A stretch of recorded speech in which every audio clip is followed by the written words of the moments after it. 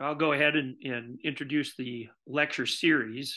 This is known as the Lowrie Lectures, and they were established in 1971 through a generous gift from Della Campbell Lowrie. The lectures are named for the Reverend Virgil and Della Campbell Lowrie. It's noted in the Purple Book, officially known as A History of Memphis Theological Seminary, 1852 to 1990, that Della, along with her husband Virgil, rendered a long life of rich and full service to the Cumberland Presbyterian Church. Further, Della taught Greek at Cumberland College for a number of years, and in recognition of her work in that area, these lectures have traditionally focused on New Testament scholarship. So we welcome everybody to the Lowrie Lectures, a tradition at Memphis Theological Seminary since the early 1970s. Thanks so much, Dean Gatke. And again, welcome to everyone. So good to be with you all this evening. It's my joy to do the introduction of our guest tonight. And so I want to introduce Reverend Dr. Smith and get out the way, even here virtually, so we can hear from her and her brilliance here this evening. So the Reverend Dr. Shively T.J. Smith is a scholar. She spent over 20 years in the study of Bible, theology, and religion, and is a New Testament professor and director of the PhD program at Boston University School of Theology. A summa cum laude and Phi Beta Kappa graduate of Fisk University. She earned master's degrees from the Candler School of Theology at Emory University and Columbia Theological Seminary. She has studied abroad in the theology department at Oxford University and as an English-speaking Union Leward scholar and holds a PhD in New Testament studies from Emory University. Dr. Smith is also a writer, having authored 2 books, Strangers to Family, Diaspora, and First Peter's Invention of God's Household, released in 2016 by Baylor University Press, and Interpreting 2 Peter through African American Women's Moral Writings in 2023, so this year. She's written numerous essays, including Witnessing Jesus Hang, a womanist reading of Mary Magdalene's view of the crucifixion through Ida B. Wells' Chronicles of Lynching. She's also a regular contributor to the Working Preacher Lectionary series and other online and print lectionary publications. Dr. Smith is also a preacher. Preaching since the age of 16, she's proclaimed the gospel as far as South Korea and the UK and across the United States. She's an itinerant elder of the African Methodist Episcopal Church, serving as a resident scholar of the historic Metropolitan AME Church in Washington, D.C. Dr. Smith is also a teacher who shared her expertise across various communities and traditions. She's appeared as an expert commentator on the History Channel documentary, Jesus, His Life, and on scholarly panels broadcasted on C-SPAN, and also presented at the Smithsonian's National Museum of African American History and Culture. And last but not least, Reverend Dr. Smith is also a product of church and family communities across the country, Kentucky, Tennessee, and Georgia to be exact. She's a 4th-generation preacher who, along with her spouse, are the parents of 2 girls. She enjoys good music, food, movies, laughs, and friends. We will get along there. Dr. Smith says at her core, she's a bookworm writer who happens to look up from her books once in a while to speak a thing or two. She hopes that her words, smiles, and love for all God's people will encourage others. So emotionally focused here, let's welcome Dr. Smith as she shares with us during the 2023 Lowrie Lecture. Thank you so much, Dr. Blount, for that. I'm going to share my screen and then we will begin.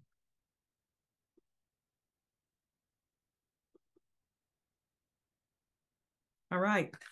So first, let me share my gratitude with President Hill, Dean Gatke, and Dr. Blount, and the entire Memphis Theological Seminary community, and this 2023 Lowrie Lectureship Virtual Forum.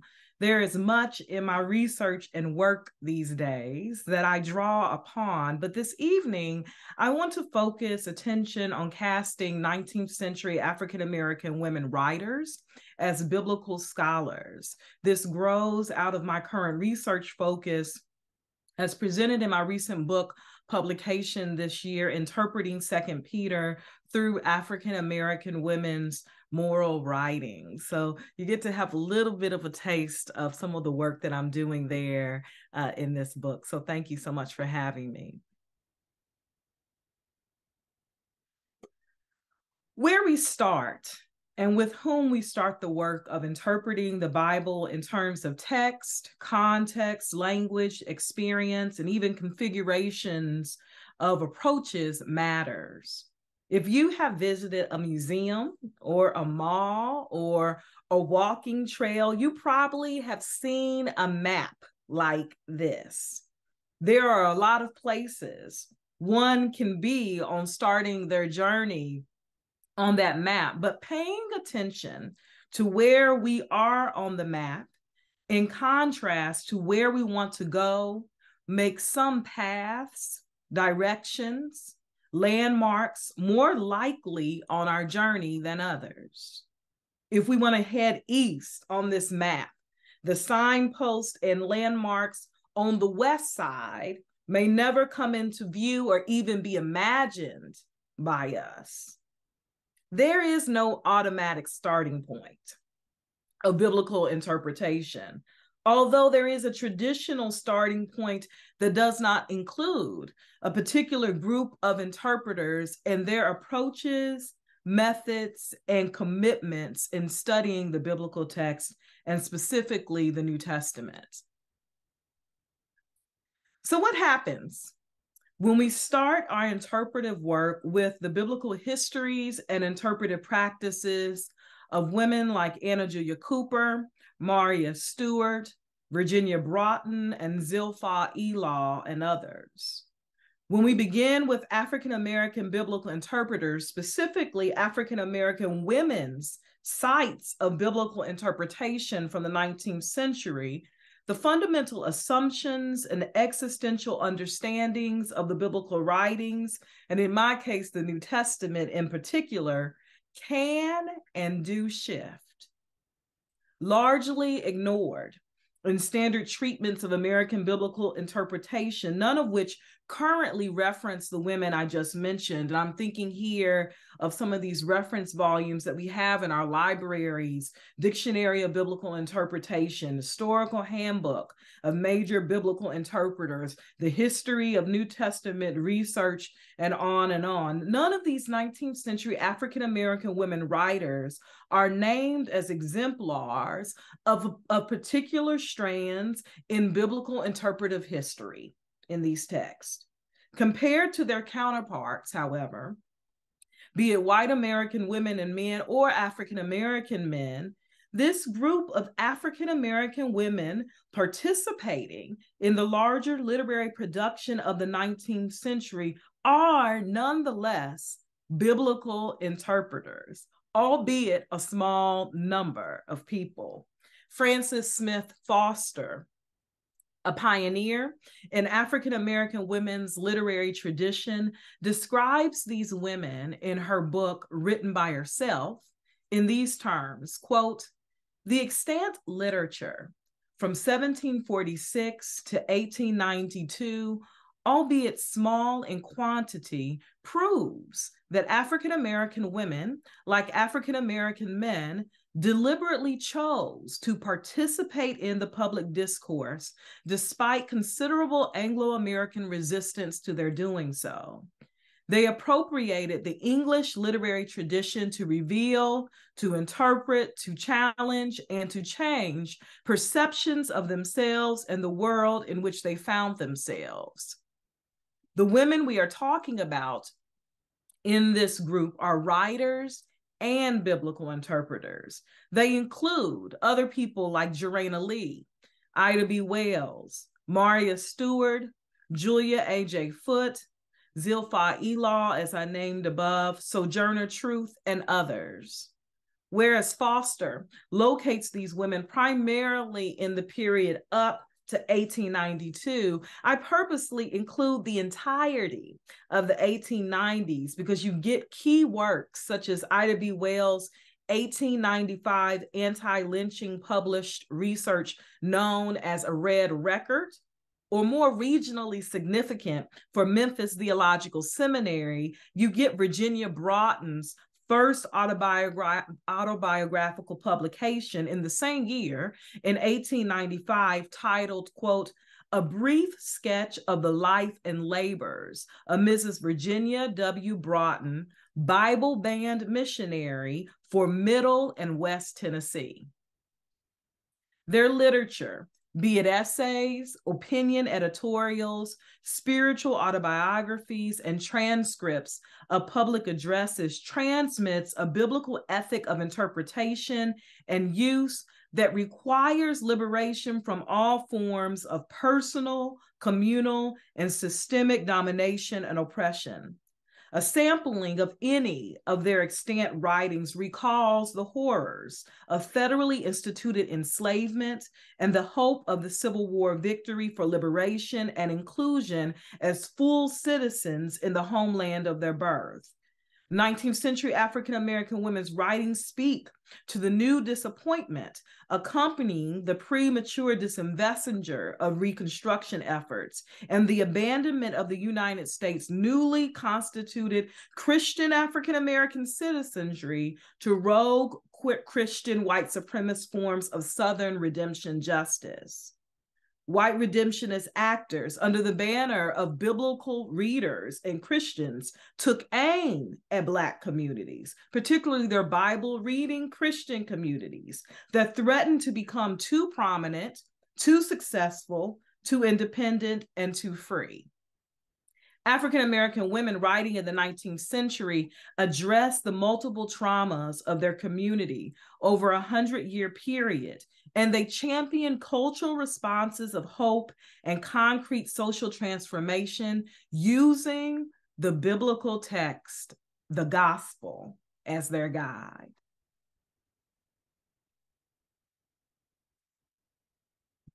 The first task in learning from past African American women biblical interpreters, their approaches is retrieving their biblical interpretive writings and habits in the first place. As I mentioned, these women are not mentioned, are not named. They do not have entries in the standard biblical studies, New Testament dictionaries, reference volumes that lay out biblical interpreters, particularly from the 19th and 20th century. So there's a work of retrieval that has to happen because you just don't have them nice and ready and talked about in these our go-to places in New Testament and biblical studies. This retrieval process entails identifying the sites of biblical interpretive knowledge that have gone unnoticed on the global map of biblical interpretation generally, but American and European focused critical biblical studies specifically, to explore, the title of my lecture today, the sites of biblically literate 19th century African American women writers requires weighing matters of both, number one, reception history of biblical texts, particularly for us New Testament texts, which means how the texts are received, and then hermeneutics, the practices and habits of interpreting. Howard Thurman would talk about it as identifying the meaning and significance of the text for the reading community. To this end, I asked the question of what are the defining characteristics of 19th century African American women writers, interpretive projects, and how did they interpret biblical writings similarly and differently from not only their European American contemporaries, but also from interpreters within their own African American Bible reading communities. For a few moments, with my time that I have, for a few moments, I want to consider some sites in which privileging historic African American women's biblical interpretive practices and engagement from the 19th century shift what we might assume or even look for in critical studies of the Bible by considering the theme of the multivocality of New Testament writings, encountered through sites of 19th century African American women's biblical interpretive endeavor. The multivocality of New Testament writings encountered through the sites of 19th century African American women's biblical interpretive endeavors. Considering the multivocality of the New Testament writings means noticing the related yet diverse voices and perspectives the 27 writings of early Christianity provide us. What is typically not hard for people to grant is that we have 27 writings of the New Testament, and that each writing represents a particular perspective, contextual moment in history, sociality, and rhetoric. That we have a New Testament chorus, so to speak, comprised of 27 members, and they can be divided into anywhere between 4 to 6 major genres or types of writings: the Gospels, history, Book of Acts, the letters, the Apocalypse, the book of Revelation. And what people often miss or gloss over is the fact that we actually have homilies or essays when we look at the writing of Hebrews and First John. And we also have testamental letters when we look at Second Peter and Second Timothy. I always love this in the standard introductions to the New Testament these days, where we talk about there being 21 letters, and then you get to just go look at any of introduction. They'll say that broadly in the introduction, and then you get to the specific chapter or section treatment on, say, Hebrews, and immediately that letter designation gets tossed out, and you end up hearing this pivot that says, well, it's really more of an early homily or an essay, right? And so I just like to say it up front that fundamentally, when we deal with the 27 writings, yes, we have major genres of gospels. Yes, we have history. Yes, we have letters. Yes, we have apocalypse. But we do have early examples of sermonic writing, homilies and essays, and testament letters. When you look at Second Peter and Second Timothy, and we think about the ways in which those seem to be written from the dying patriarch of Peter and Paul to communities or to Timothy, it sounds a little bit like what you see in the farewell discourse of John, what we see happening in Jacob's last words in Genesis 48-49, what we see happening as a farewell discourse and Moses' blessings of the tribes in Deuteronomy 32 and 33. So again, just a little bit of a configuration piece there. So it's not hard to see that in this 27 member chorus we call the New Testament, no, we don't have a section called the sopranos, the altos, the tenors, and the bass, but we do have sections called the Gospels, history, letters, apocalypse, homilies, and testament.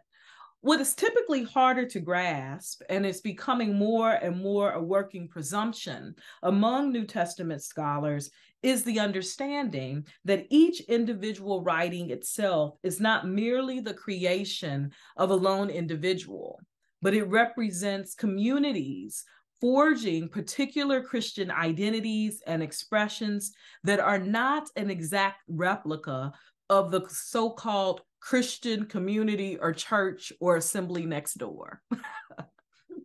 Denise Kimber Buell argues in her book, Why This New Race?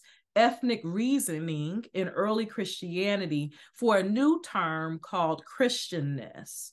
It's a term in which she uses to capture the diverse and broad expressions of Christian community identities that we see, some of which are contested, some of which are mediated, some of which are pushed out altogether.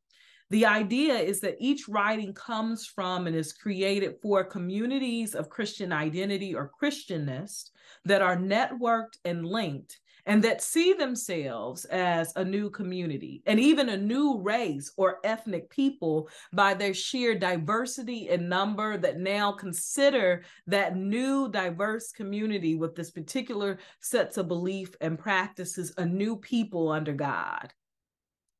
Now, this notion takes seriously the peoplehood-making elements of the early Jesus movement communities as expressed in places like Acts chapter 1, verse 8, that says, "But you will receive power when the Holy Spirit has come upon you, and you will be my witnesses in Jerusalem, in all of Judea and Samaria, and to the ends of the earth."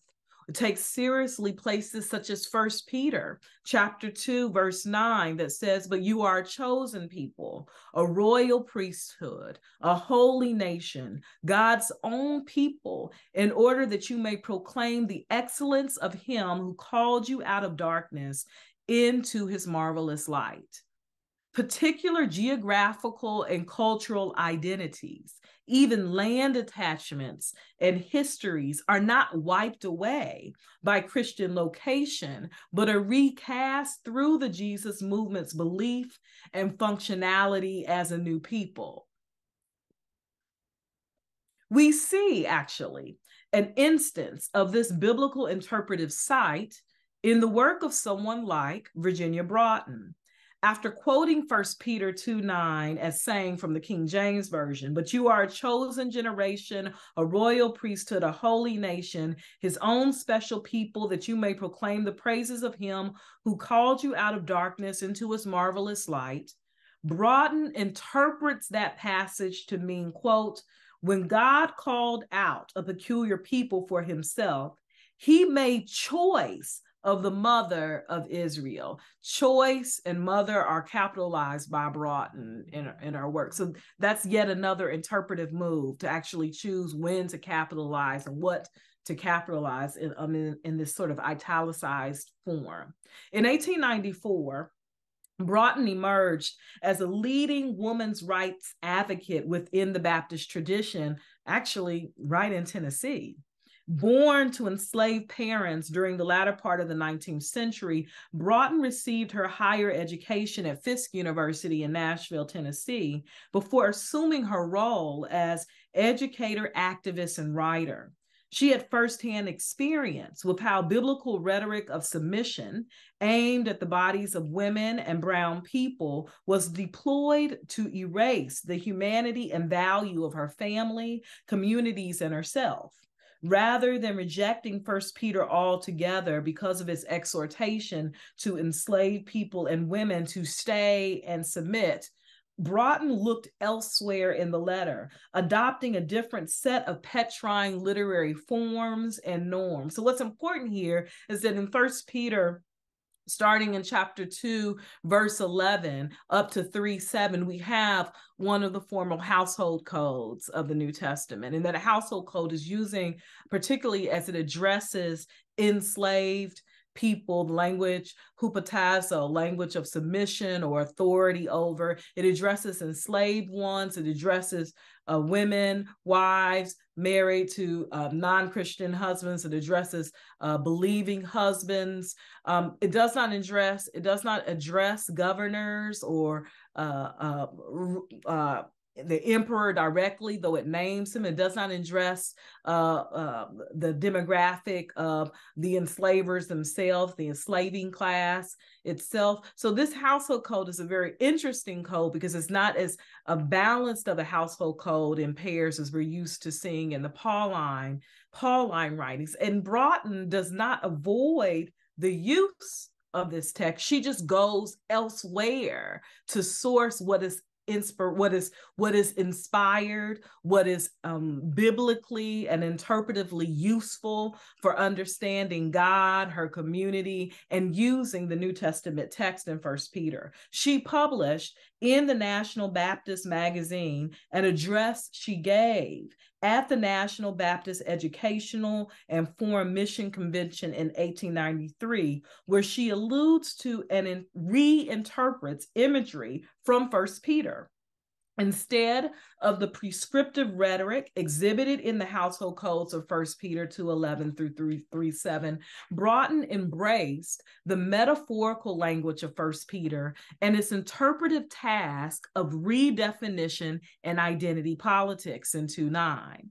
Broughton followed the agenda of the letter, which is to reflect upon and strategize the relationship between the identity of the believers, especially those most vulnerable and exposed in the world, those that fit what Thurman would talk about as the disinherited class of people, and the proclamation of Jesus' suffering and death as relevant for them. Using her embodiment as an African-American Christian woman, Broughton used 1 Peter to assert not only the divine affirmation of African bodies in America and the world, but also the bodies and agency of all women, Jews and Christians, and the entirety of God's creation.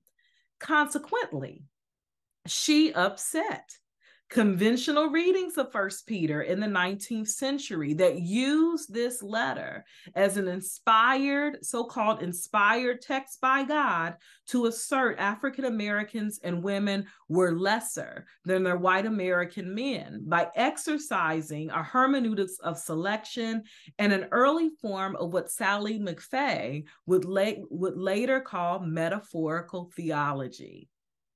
Broughton used 1 Peter to make a different statement about God's created order and the power of women and all God's creation to interpret the Bible for themselves and for their communities, all the while the way of pointing or choosing where to go in the text and where not to go in the text. So what's so important here as a site of interpretation and multivocality is to recognize that even within a biblical text itself, a particular writing, someone like Virginia Broughton, right from Tennessee itself, right, said we can use the text, but we can choose where in the text is our starting point for understanding what is the inspired word of God. What is interpretively and socially, theologically necessary for our interpretive practices and our gospel proclamation? Another site for biblically literate 19th century African-American women writers engaging in the multivocality of the biblical text and the New Testament is located in the 1819 publication journey of Jarena Lee's spiritual autobiography titled The Life and Religious Experience of Jarena Lee, a colored lady giving an account of her call to preach the gospel. And then Jarena Lee ends up producing a revised version of that 1819 version in 1836. So it was a revised and expanded version. So either one, what you end up seeing is an example what I have here on the screen. A strong current in historical reconstruction and New Testament epistolary studies right now is the idea that no writing and no writer of the New Testament is a lone actor. Every letter, even when only a single person is named as the author or a single person is named as the intended recipient, always must be understood within a larger community context and community formation that is making a new sort of peoplehood and kinship legible. Even when we attribute a writing to a lone writer, that they typically signal that they are participating, those biblical writers, or in this case, letter writers, are typically signaling that they are participating in a larger tradition and conversation. One of my favorite examples is 1 Corinthians 15:3, where Paul says, I handed on to you as of first importance what I in turn have received, that Christ died for our sins in accordance with the scriptures. And then he goes on and you end up getting this really early creedal statement that comes from Paul that's about Christ's death and resurrection and appearances. That's really, really important as we think about early creedal formations in Christianity that we see attested to in the New Testament. So again, Paul, even though Paul is the writer of Corinthians, Paul himself says, I can't write without signaling that what I'm writing is not of me, but it is a part of a larger community tradition and belief and practice that has ethical implications for the Corinthian community, social implications for the Corinthian community, identity implications for the Corinthian community. Another example is from the Gospel of Luke itself in chapter 1, verse 1, that says, since many have undertaken to compile a narrative about the events that have been fulfilled among us, just as they were handed on to us by those who from the beginning were eyewitnesses and servants of the word, I too decided, as one having a grasp of everything from the start, to write a well-ordered account for you, most excellent Theophilus. So again, we see Luke signaling that even the gospel that's being written, that we call the Gospel of Luke, is participating in a larger community literary form, a literary production form, in fact. That he is aware of, that he has researched, that he's been formed by, even as he is contributing to it. Look at this. This idea of a religious tradition of lone actors becomes more and more dispelled, not only when we look at the biblical text. Another place to look would be Romans 1:1, but also when viewed through the missionary and social activist endeavors of 19th century African-American women writers. It becomes more and more ahistorical to talk about the single New Testament writer, inspired by nothing else but themselves and the spirit that visits them by candlelight. For example, someone like Jarena Lee, the first recognized woman preacher of the African Methodist Episcopal Church, attests to a greater communal endeavor in her work when she says, quote, in 1836, I traveled, get this, in 1836, I traveled 556 miles and preached 11 sermons and felt under much exercise to print a book. And I had some friends to encourage me. And every circumstance was so favorable that I finally succeeded. And when they were brought home, I sat down in the house and wondered, how should I pass them out? To sell them appears too much like merchandise. The notion of a community's support, commissioning, and request for literary production is not merely exceptional, but necessary. When you consider a letter like Romans, the cost somewhere between typical average estimates are $2,000 to $3,000. I even heard one scholar go as high as $5,000 to produce. So think about how expensive the letter of Romans was to produce. At the very least, the matter of literary sponsorship and patronage is unearthed when we consider the matter of communal literary production of the New Testament writings through the historical lens of someone like Jarena Lee. So even if you say, yeah, but it was authored by Paul, yes, but Paul needed support in some way to be able to not only write an expensive letter like that, but to give it legs so that it travels and then continues to travel, right? So the communal production endeavor, the necessity of communal sponsorship, commissioning, signing off, a validation, patronage is a part of understanding the New Testament canon and its story, as it is assigning authorial identity to the writings themselves. Related to this is how Lee markets the relevance of her autobiography with the inclusion of Joel 2:28's passage on the title page. So here you have a scanned copy of the title page, and right there at the bottom as epithet, you have Lee including this as sort of the framing idea of her whole spiritual autobiography. And it shall come to pass afterward that I will pour out my spirit on all flesh. Your sons and your daughters shall prophesy. Your old men shall dream dreams. Your young men shall see visions. I love how she goes on. And your sons and your daughters shall prophesy is really, really important for her there. Why am I pulling that out? One of the other sites that you see here in Jarena Lee's model autobiography is the necessity of adopting and adapting, what I call a reappropriation that corrects social malformations is what Lee is up to when she uses this Joel 2:28 quote, which does include specifically the language of daughters in it. So she could have gone it any number of places, but she went to the place among the prophets that explicitly identifies sons and daughters as those that are given to prophecy, the Spirit moves upon. So it represents a sort of way of engaging the inspired word in the mode of selection. Where you go, we're back to our map again, where you begin and where you are headed in the study of the New Testament matters for these women. Just because it is a site that's possible on the map doesn't mean it's a site, according to these women, that we use now. I want to keep going, recognizing my time. Let me do one more site and then I'll wrap it up.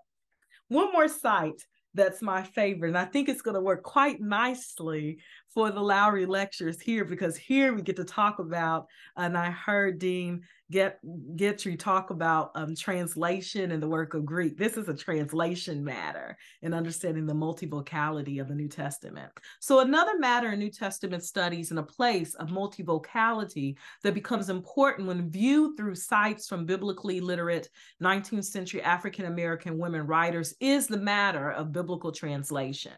No writings of the Bible exist in its autograph form, and in the languages of the Bible are Hebrew, Aramaic, and then New Testament Koine Greek, which means a fundamental step in biblical interpretation is translation. As one scholar states it, it can be safely assumed that every translation ever done of the biblical text exhibits a definite ideology, whether conscious or unconscious, and the factors contributing to translation ideologies or worldviews include realities of race, class, gender, life histories, theological persuasions, political alliances, cultural distinctives, end quote.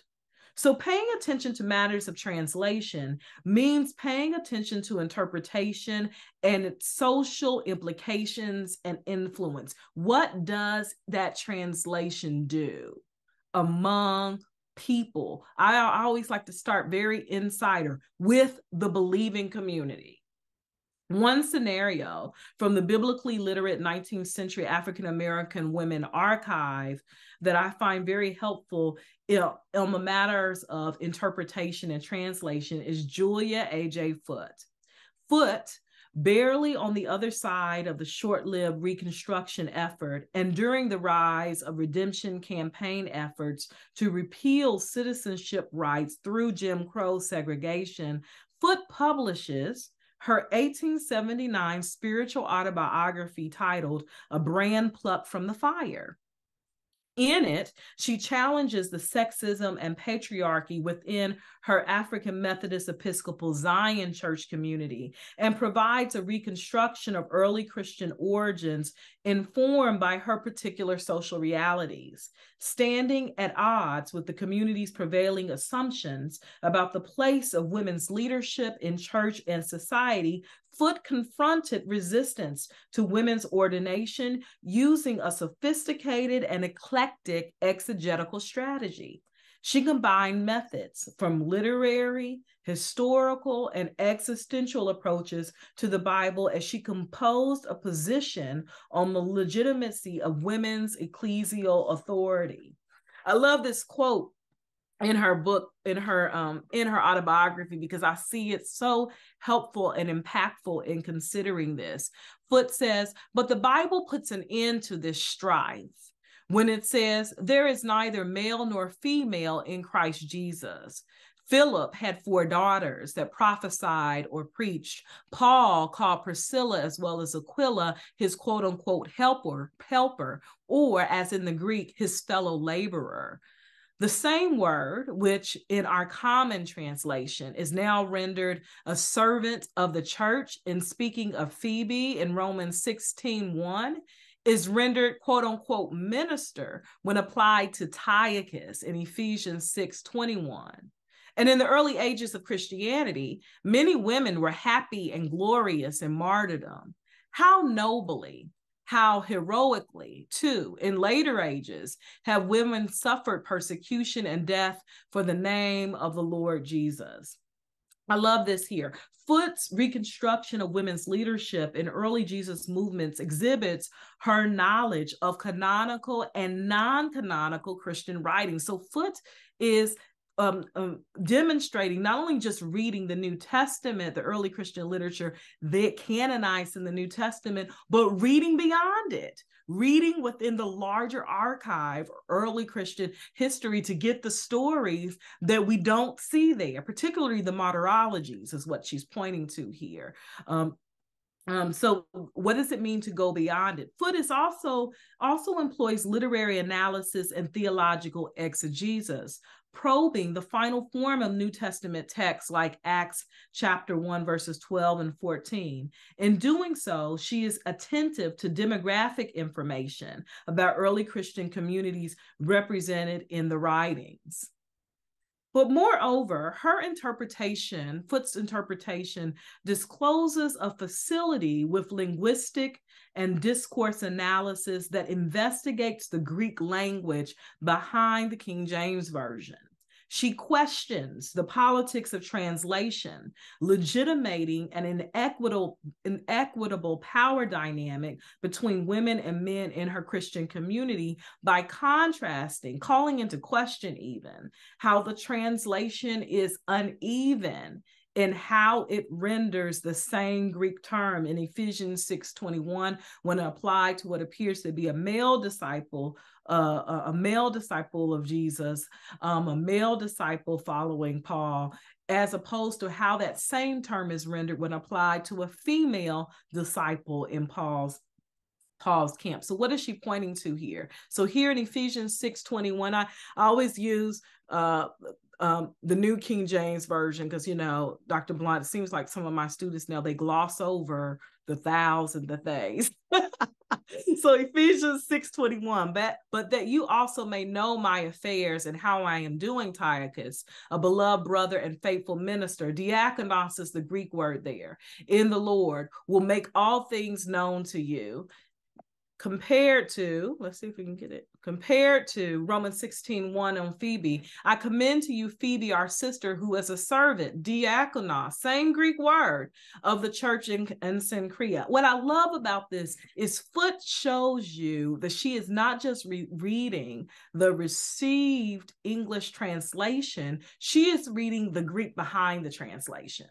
And one of the things that this does that I find very powerful, and I'm going to wrap up here, Dr. Blunt, is I also think it begins to dispel some of the most pernicious and ugly stigmas that are received, that are circulating in the 19th century about particular embodied biblical interpreters that say certain groups are better and have a facility with languages as opposed to others. And here you have Foote demonstrating that not only does she have facility with the biblical languages, she has a facility that allows her to question the dominant received translations and therefore its interpretation and appropriation within her respective community.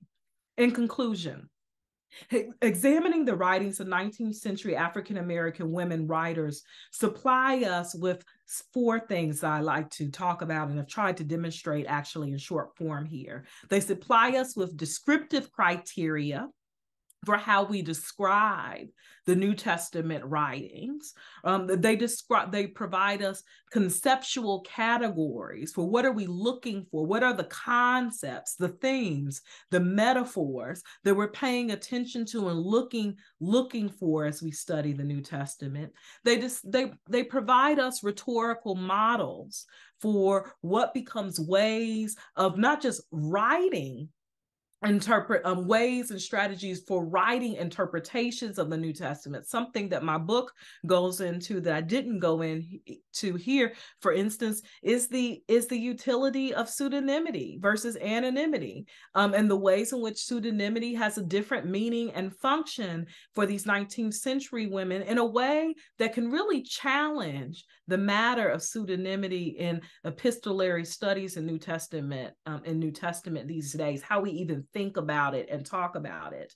And then the fourth aspect that these women supply is an emphasis and de-emphasis in biblical citation and the valuing of the biblical canon, so that they take us different places and lift up other places of New Testament writings, as we saw in 1 Peter with Virginia Broughton, that we miss, or that gets eclipsed by other readings that have more prominence and more dominance in place in the histories or annals of New Testament biblical studies. And so what I want to fundamentally say is it matters. Let me see if I can get there. I'm going to go back very quickly to my slide. It matters where you are when you open the New Testament writing, who is with you when you open it, and where you want to go with it. These 19th century African American women raise up and lift up for us the real necessity of evaluating not only where we start our New Testament studies, but with whom are we starting our study and practices of interpreting the New Testament. Thank you.